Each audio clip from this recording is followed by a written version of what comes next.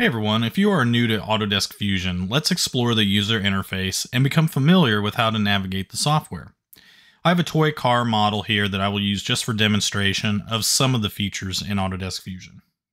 Let's start with the data panel. The data panel stores all files using cloud storage and organizes them using folder-level projects.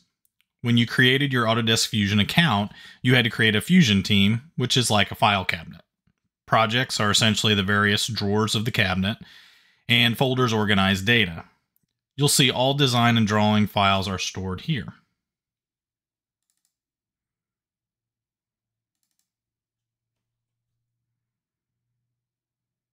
Folder-level projects can also be shared, and users can be assigned permissions to control how data is changed in the project. I use this for my classes, and for any teachers who wish to do this with their classes, check out the resources in the description for details. Now let's take a look at the Quick Access Toolbar, which houses the File menu. Here you can see all the common functions such as creating new files, open existing files, save options, and options for preparing files for 3D printing and exporting. You will find the Save, Undo, Redo buttons, as well as the Fusion Team Home button that shows your recent activity. Next will be the File tab, which acts like the tabs you open in a web browser. All new or unsaved design files will have Untitled for the file name until they are saved. You can add tabs by selecting the plus icon and close individual tabs by selecting the X at the right end of the tab.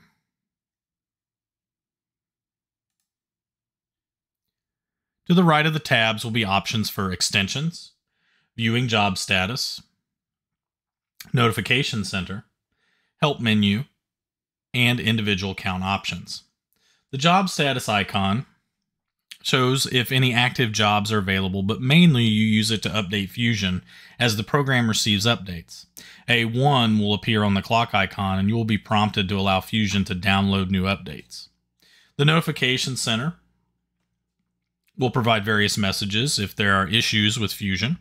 The help menu allows you to search for learning documentation, as well as to check for updates and see what's new with the current version of Autodesk Fusion. The account options are available to make changes to your account or to update preferences, which we did back in the Getting Started video. Moving to the ribbon area, we have the Change Workspace function, which allows us to perform various functions in Autodesk Fusion. We spend a lot of time in the design workspace modeling and assembling the 3D models we create. Generative design is an AI-powered tool that allows for the software to create various solutions using predefined goals. Render allows for creating very realistic renderings of the designs. Animation allows us to create exploded views that can be used for documentation of how designs are assembled or to be operated. Simulation allows for the virtual testing using computer-aided engineering features such as static stress testing, thermal testing, and analyzing structural stability of a design. Manufacture is the computer-aided manufacturing or CAM solution where toolpaths can be generated to use with CNC machines to make your modeled design. Drawing is another workspace we spend a fair amount of time in, considering we are using it to create engineering drawings for the designs to be manufactured. Documentation is also a big goal, and this workspace allows us to do that. Finally, we have the Specialized Electronics workspace for creating models of electronic designs and visualizing the print circuit board designs before being manufactured. We have tabs at the top of the ribbon: Solid, Surface, Mesh, Sheet Metal, Plastic, Manage, and Utilities. The majority of the time we'll be working on the Solid tab. The ribbon holds and displays various commands. The commands are organized by panels, such as Create, Modify, Assemble, Configure, Construct, Inspect, Insert, and Select.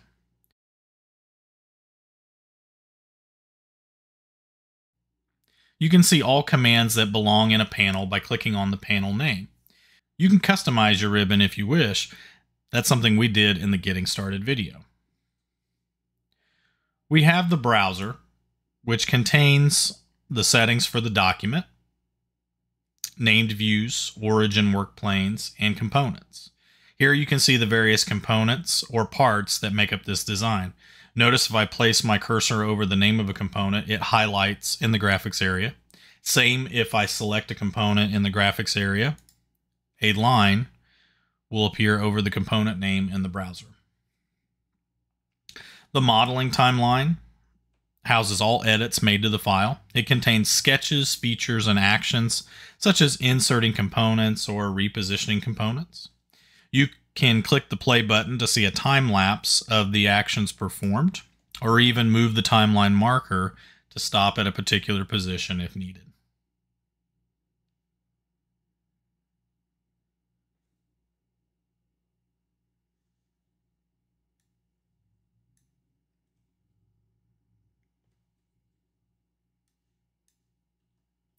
The navigation toolbar contains things like the orbit tool, look at, pan, zoom, zoom to fit, as well as display settings, which affect the visual style of the model and showing various model elements. Grids and snaps contain grid settings, snap to grid, and the visibility of the layout grid in the graphics area. Viewports can also be toggled to see the model in various views.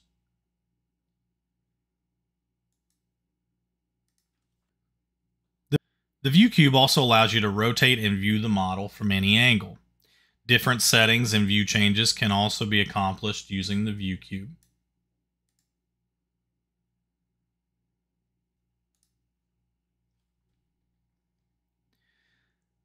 The last item I'll cover will be navigation shortcuts. Many people who are new to Fusion ask me how I move around the screen so fast, and this is how I do it. To zoom in and out, just simply roll the wheel on the mouse. Keep in mind the zoom occurs wherever the cursor is located. To pan, hold down on the scroll wheel of the mouse and move your mouse around to pan around the screen. To orbit, hold down the Shift key and hold down on the scroll wheel of the mouse and move the mouse around to rotate the model. You can always return to the home view by moving your cursor by the ViewCube and clicking on the house icon to return to the home position. I use the ViewCube a lot to rotate as well, but this is just a personal preference, so feel free to learn your own style. This wraps up the Autodesk Fusion user interface, and I hope you feel a little more comfortable as you start using these features in the future.